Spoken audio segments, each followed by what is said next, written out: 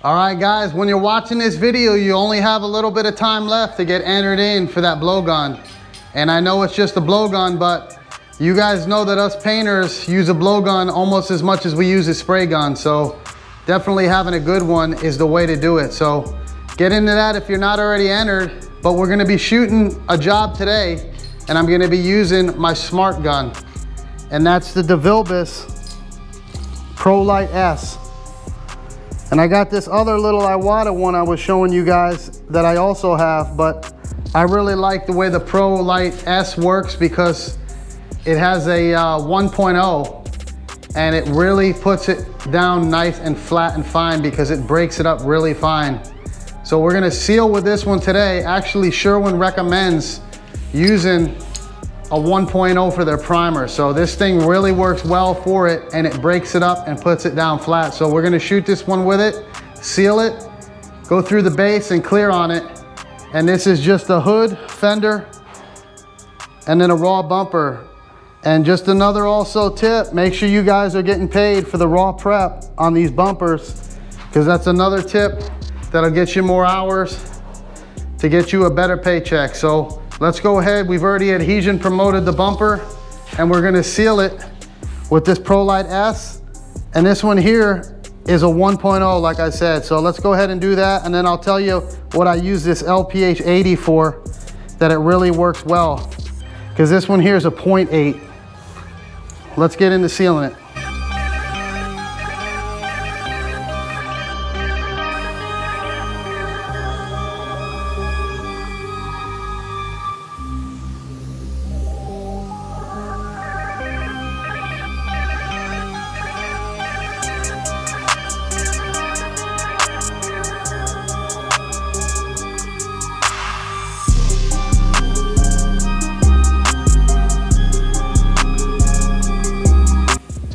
All right, look how flat it lays that sealer down with that 1.0. And that gun isn't really that much slower than a normal gun. It has a big fan for a small gun. So it's definitely bigger than the LPH 80 is. That gun's tiny in your hand. It almost feels like a toy. But that Pro Lite Smart gun, definitely a great gun for all around painting. And I used to use it a lot. And when I was doing more of the wheels, I used to do a lot of wheel reconditioning and I would use that gun a lot. But look how nice it lays that sealer down with that 1.0. 1.0 really breaks it up, really atomizes the sealer or the primer when you're using it and puts it down glass flat. And that's where I want to start off on any paint job, is with the sealer being as flat as possible. So look how nice it does a really good job with it. And I use that other LPH gun I showed you there, that small mini gun.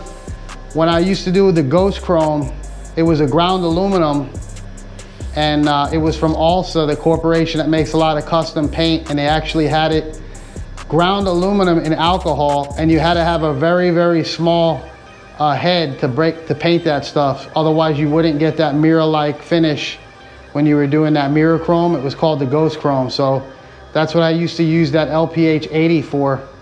And I'll be doing, you know, a video on some of that Ghost Chrome and what I do for the Hyper wheels right now. Even with the factory paint, I got a little concoction I make that can duplicate the Hyper wheels. So once I get a wheel, we'll be doing a video on that. One of you guys had asked me to do that, and I'm just waiting to get the right wheel to do it on for you. So let's finish up shooting this one. This is just a black metallic. And we'll blow through this one and see it all finished up at the end. So let's get into it.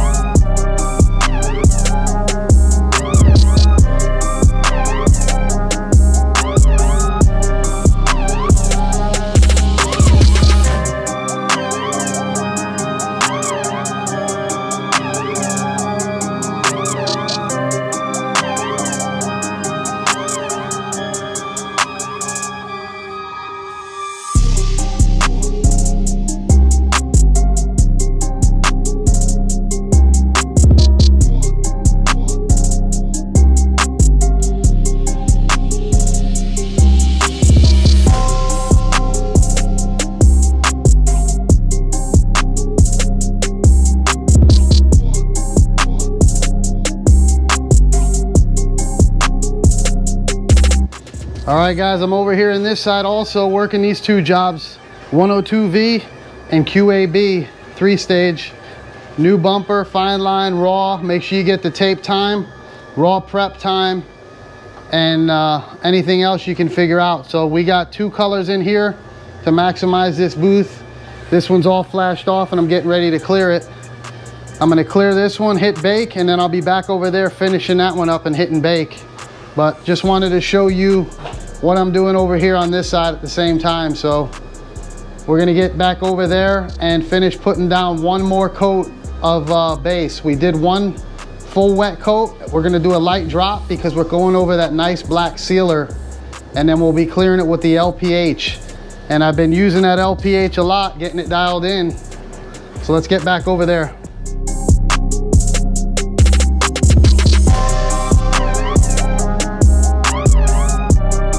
All right guys, we're ready for clear. We got the base all dried on it now. It's flashed off and we're ready for the clear coat. So we're using the LPH still. I'm still dialing this one in. And now we're on back order for our slow hardener with the Sherwin-Williams right now. So we're using the UH80 with the US6 reducer. And I like that US6 reducer. I actually have some of the UH90 left and I've been actually using it with that, and it lays it down really nice. So that's what I'm putting on this right now, is the UH90 with the CC200 and the US6. And watch how nice this stuff lays down with that slow reducer and that slow hardener. Because the CC200 is a production clear and it likes to set up quick. So I usually only have about a 4-minute flash time in between. So once I go around a job like this, I'll come right back around and hit it. And with this here, it's actually slowing it up to be more of a glamour. But what a job it lays it down with that US6. So let's go ahead and clear it and see it all finished up.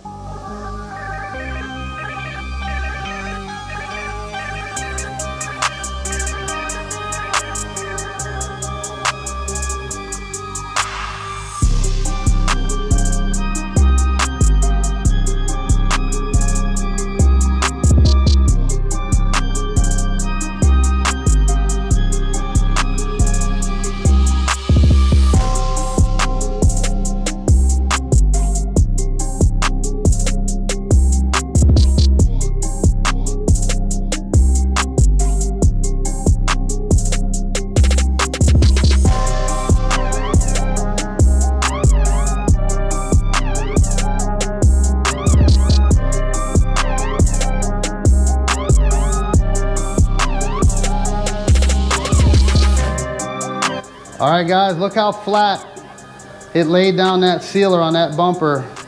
And when you get a flat foundation, it comes out flat all the way up through the top. So one of the biggest things that guys don't realize is they lay it down bumpy or an orange peeled sealer. And then when they get done with the job, they want to know why it looks peely. Make sure your sealer and whatever you're painting over is flat. Otherwise you're gonna start out wrong and you're gonna work it all the way up through the clear, and you're gonna be trying to bury it in the clear coat to get a flat finish. But you guys can see here with that 1.0 of that Pro Lite S, definitely lays it down flat. And then once you lay down your base and your clear, you get nothing but flat. So it all starts at the foundation, and that's why you guys hear me talking so much about how good I like this sealer from Sherwin, because it lays down nice. It's got a beautiful sheen. It's nice and shiny, and it's not porous like most of the sealers I've used in other companies. So really good product from Sherwin-Williams. So this here gun, I definitely recommend it, and especially at home to anybody doing small jobs. You could use this from start to finish with your sealer, base, and clear, and this really works nice with a solvent base coat. So I didn't use that today because I'm doing a little bit bigger of a job, but I could do that with this job here and do the whole job. So definitely a good gun if you guys want to pick up something for a small gun that works really well. This is definitely my choice for the mini gun. So hope you guys like this one. Make sure you get into the giveaway. You got a little bit of time left. Look for that blowgun giveaway video. Get in, and we'll see you on the next one.